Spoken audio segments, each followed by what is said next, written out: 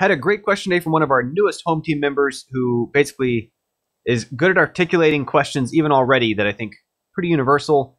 So I thought I might apply to more folks here. And it's just related to this difficulty of he's just now kind of wading into game development. And, first kind of seemed to be going just fine, following steps in the tutorial and introductory video and so on. In this case, it's our same course you can actually find at codeyourfirstgame.com. The free intro course is just the one he's referring to. And then realizing the kind of open ocean that is all that there is to learn about, even say JavaScript in this example.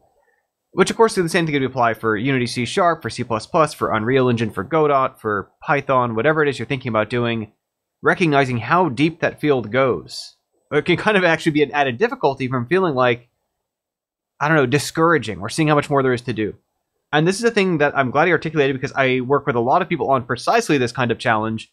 Because no matter whether they're getting into any kind of programming, any kind of software development, or for that matter, not related to code at all, right? If they're focusing on the art side, 3D modeling, if they're doing audio and music creation, if they're doing level design, story writing, whatever the thing is, recognizing just how deep that rabbit hole goes.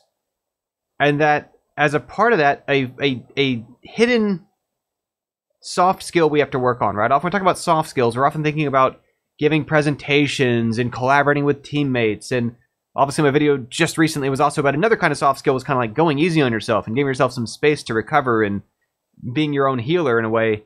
Another soft skill I think it's important to kind of put a lens on and to appreciate in yourself and need to develop is the ability to be comfortable with not knowing everything there is to know about it before you start doing what you can with the parts you know.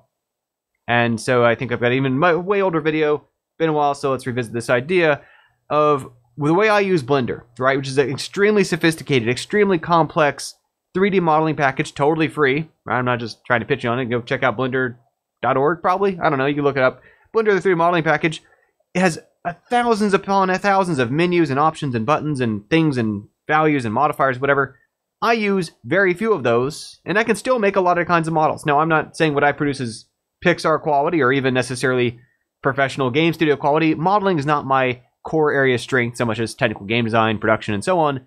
But you can get a lot of results, right? Even though I don't know everything there is to know about JavaScript, and I'm pretty open about that, despite having taught hundreds of thousands of people how to use JavaScript and having released more than 50 some odd games that involve writing JavaScript programming, there are parts of the language I've never touched and don't really know. In fact, having worked with a bunch of other people who are also JavaScript professional engineers in their respective fields, not always games, sometimes other adjacent fields that also use JavaScript for web development, one of the interesting things I've discovered is that we'll have hyper-experienced professional tier, senior level JS programmers who occasionally will almost have some difficulty navigating one another's code because their approaches, their dialects, their versions of using this very versatile language that has so many sides to it is so wildly different. You'll see the same thing among C++ engineers and other folks where at the advanced level there's all these little details and nuances and ways to use it that you could spend the rest of your life learning and still maybe not ever grasp all of it. Or if you could, it might not even be in the service of you using it better, and you shouldn't let it stop you from doing things with it.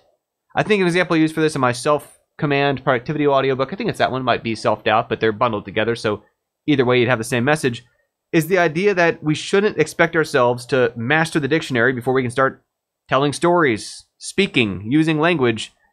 You figure out the parts that you can get a handle on, you do what you can do with them, and then that is how you start to grow what you know, right? This is why we develop language this way. It's why we develop so many different skills that we have, is basically, again, use what you can from what you know, build out from there, and what this is great as a filter is it helps you weed away the other 90%, 98% maybe, of stuff that isn't really ever going to be useful to you. Most words in the dictionary you will never need to know, right? Period. Will never even come up for you. And so instead what we do is we use the words that we need, that we know, that we have access to. Occasionally we see one in one or two ways, right? We're like, okay, well, here's one word I don't know. Then we go look up that one specific word. Or we're trying to come up with it. We're trying to phrase an idea. We can't figure out, okay, what's a good term for this? Maybe go visit a thesaurus in that case. But that's where we go fishing for. There's probably a word that I don't know. Let me figure out what that word is. And it's exactly the same learning approach we use for game programming. It's the same approach we use for 3D art. Same approach for making game music or otherwise. Do what we can until we hit the limits of it, and at that edge is where it's easiest to then narrow our search for what is actually going to be applicable for me to take this knowledge and slot it in right here where I'm at. It's one of the reasons why it is not a usually productive path for someone to learn game design or game development to just go watch hundreds and hundreds and hundreds of talks that are on YouTube, right? They might be great talks. They might be by seriously experienced, capable, competent, accomplished game designers, game developers. But if what that person's explaining isn't somehow adjacent to what you are ready to plug into an actual problem you're working on your project, it's either not going to stick or it may never even apply, just like learning, like thinking you're going to learn a language better by flipping to a random page of the dictionary and picking a word. How likely is that going to be the word that you need to use, now or ever? It's why instead our guided approach in Home Team is really, I mean, you build whatever you feel like building. The project leads are just members too who pitch projects they want to make and get my help to make. Members help them out on it, but what it means is that they're putting themselves in situations where they're in a project. They're building a real project, solving real puzzles and real problems where there's not some answer key to check against. And then that helps guide their search for, okay, well, to make this next feature work, this thing I planned to happen on week 7 out of 15 or whatever our schedule length was for that project, I got to go learn this concept. Suddenly, some subset of those hundreds or thousands or hundreds of thousands of videos that are out there are useful to us because they help us address a specific problem that we're up against. But that we can't let the fact we haven't learned that yet stop us from starting down that path, from making that plan. And this is, again, kind of one of the things we also practice getting comfort in. Our leads are always planning out their projects, as you kind of will as you're doing any kind of thing beyond following a step-by-step tutorial and kind of outgrowing that stage of your personal development and software proficiency and so on, making plans that are going to require learning along the way, where you don't necessarily know 100% of what you're going to do between now and when you finish. I think I refer to this too sometimes as, you know, I've taken contractor gigs and other stuff where I was 85% sure I knew how to do it, trusting myself and setting myself up with time in between planning for how am I going to fill that extra 15% and figure that out. But that's how we grow. That's how we learn stuff. That's also why you only need to learn enough to get started. You only need enough to get a foundation to start rolling with it. You only need to watch maybe a few hour tutorial to get enough foundations to start messing around, trying some things. Then when you start running into actual problems that apply to your specific context, your specific project, your personal goals and direction you want to use this platform for, start steering that path that way.